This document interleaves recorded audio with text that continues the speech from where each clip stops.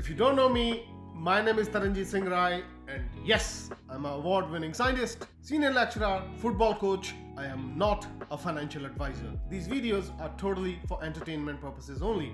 This is a quick urgent video for Saga. Saga is a gaming blockchain on Cosmos, and I am expecting a really big things from this blockchain. The fundamentals, I'll do some other day, but they have just released the airdrop claiming page. So let's claim that airdrop. It is not an easy UI. I initially thought that I have not qualified for any airdrop, so I was quite pissed off, but thanks to my friends over at Stride, it's a good idea to have some dev friends without naming them. Thank you. They know who they are. They helped me figure out what to do. So I thought I am interested in benefit for all of you. So rather than airdrop becoming unclaimed and redistributed, I thought I'll teach all of you. All right, so let's do it. I will leave a link in the description, proper sites to claim.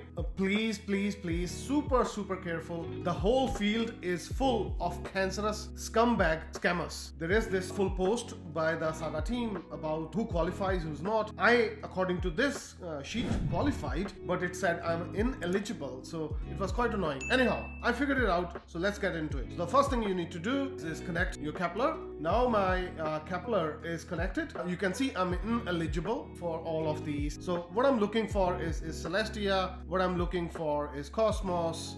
Those are the two main, because I stake with Celestia and Cosmos. Okay, so I thought I'm not eligible, but actually, so what you need to do is also look at these three addresses at the bottom. So you click add Kepler address, you add account, approve the transaction, and then close this window. So I qualify in this particular burner wallet through Cosmos. You can see I have claim here, but I haven't qualified from Celestia, from others. So I'm gonna hit claim.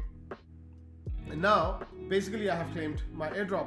Because this is a burner wallet, there was not much Atom in it, so I'm not expecting huge amounts. But in my main wallet, I do have qualified a decent amount of Saga. As you can see, in this particular wallet, I only have 10, which is fine. Airdrops are airdrops. You should never have any feelings. Free money, I'm happy with that. But in my main wallet, I do have 1000 Saga, so pretty happy. So that's the tutorial. The main takeaway is look at the bottom, connect those wallets, and then you should be able to qualify. If you need more help and you need airdrop tutorials, I'll leave a link to my Discord in the description of this video. Nothing in this video is financial advice, and I'll see you in the next video.